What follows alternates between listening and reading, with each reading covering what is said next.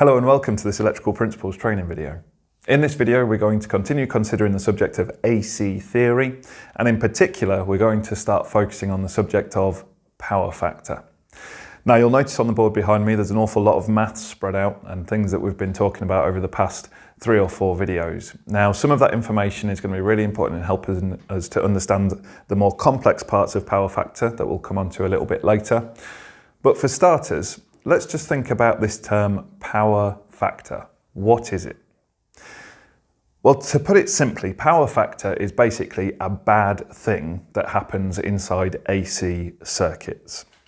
It's caused, generally speaking, by inductive loads, so that's things like motors, transformers, anything that has a coil of wire in it that's connected to an AC supply.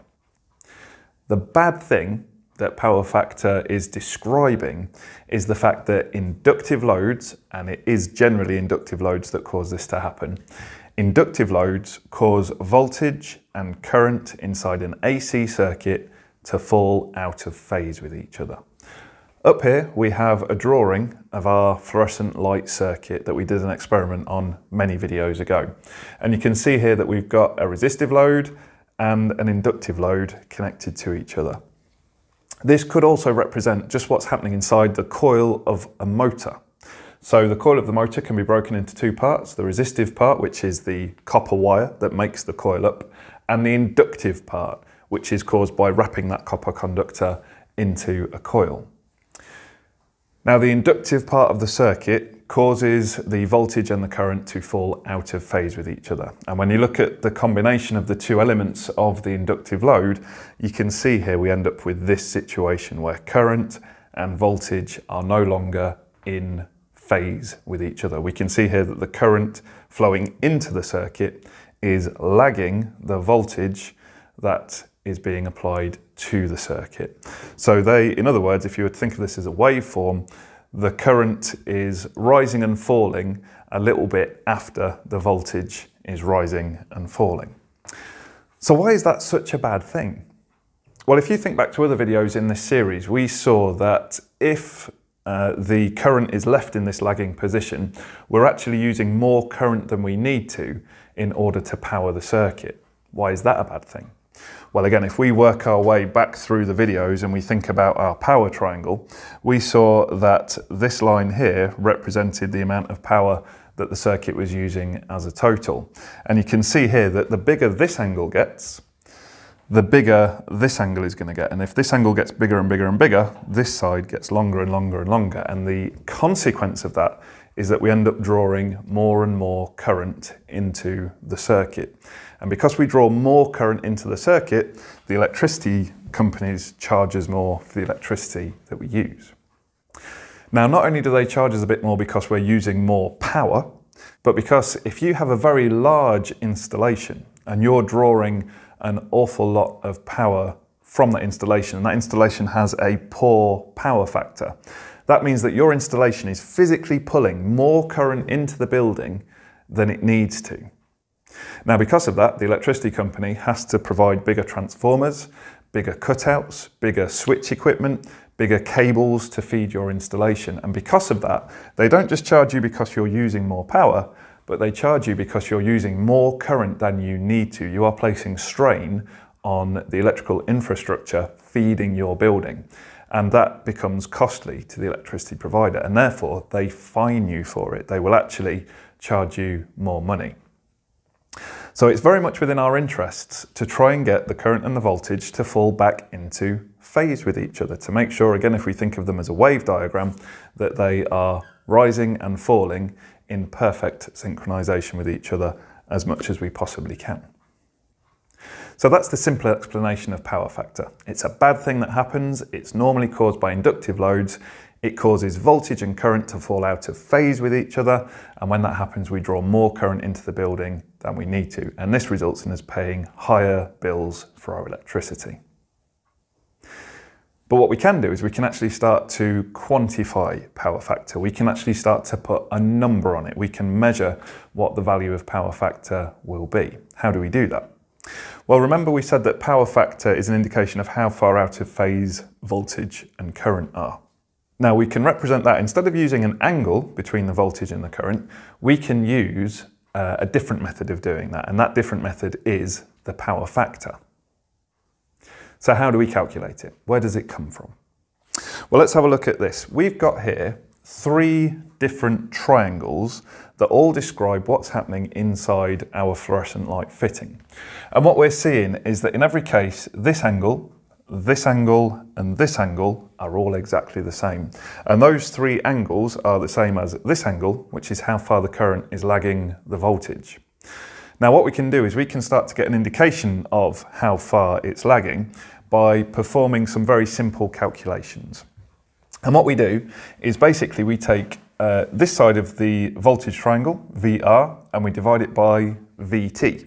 So let's start to put that down in writing. I'm going to pop it down here. So we can say that the power factor will be equal to the VR, this side of the triangle, divided by VT, that side of the triangle. So the resistive voltage divided by the total voltage. So we could actually calculate what the power factor of our fluorescent light actually was.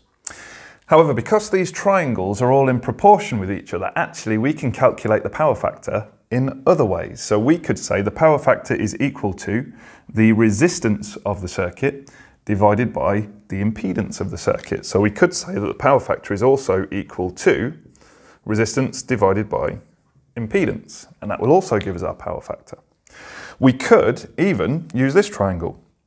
And again, we just use this side. We could say it's equal to the true power in watts divided by the apparent power in volt amperes. So let's put that down. We've got the true power in watts divided by the volt amperes divided by the apparent power. So power factor is also equal to true power over apparent power.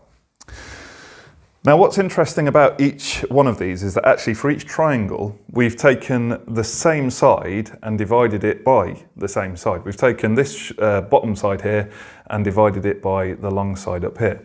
Now because we're always going to have a smaller number here divided by a large number, that means that our power factor is always going to be a number somewhere between 0 and 1. Now that's a very important kind of clue to help you with your exam questions. Power factor is always a value between 0 and 1.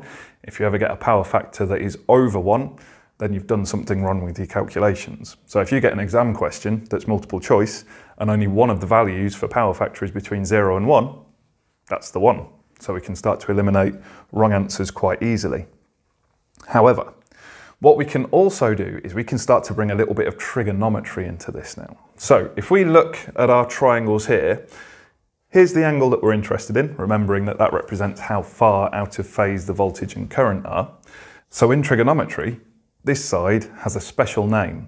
It is next to the angle that we're interested in, and therefore we can call this side the adjacent. So this is the adjacent side. The adjacent. So this side is the adjacent.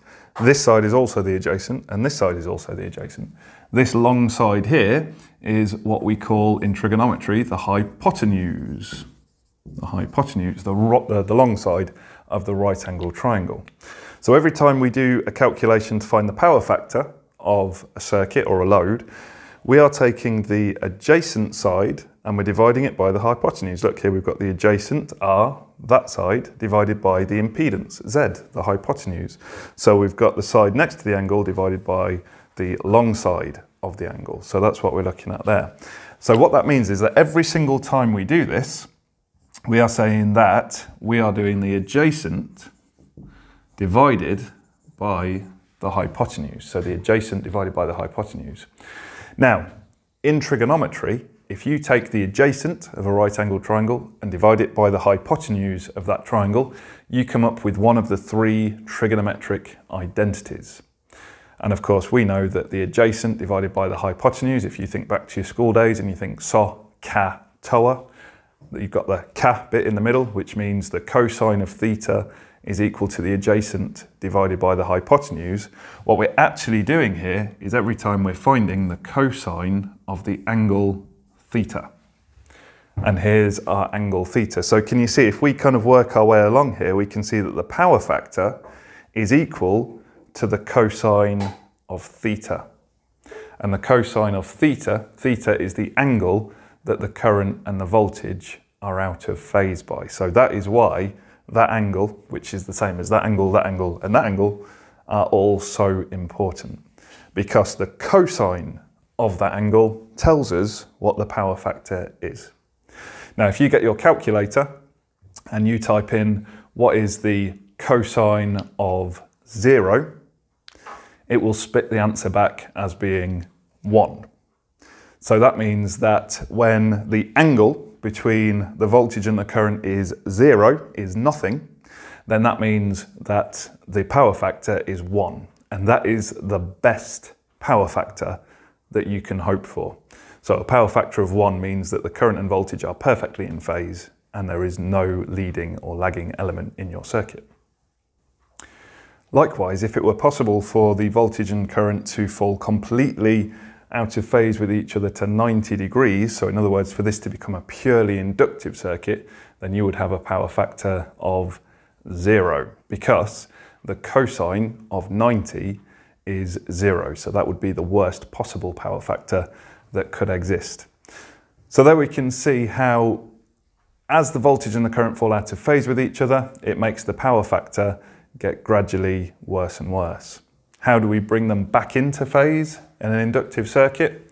Well, if you remember in a previous video in this series, we saw what happened when you connected a capacitor into the circuit. The capacitor generates inductive reactance, but it generates inductive reactance that works in the opposite direction to the inductive reactance caused by the inductor. And that causes this side of the triangle to get smaller and smaller and smaller, which means that ultimately the voltage and the current are coming back into phase with each other. And when the voltage and current come back into phase with each other, we have corrected the poor power factor. And that's where that expression, power factor correction capacitor, comes from. So hopefully from this video, you started to develop your understanding of power factor. Again, that simple explanation, power factor is a bad thing. It is generally caused by inductive loads, and it means that the voltage and the current are falling out of phase with each other. That causes the circuit to use more current than it needs to, and that means that your energy bills will be higher, and that your electricity bill will also include fines by the energy company for the extra current that you're drawing.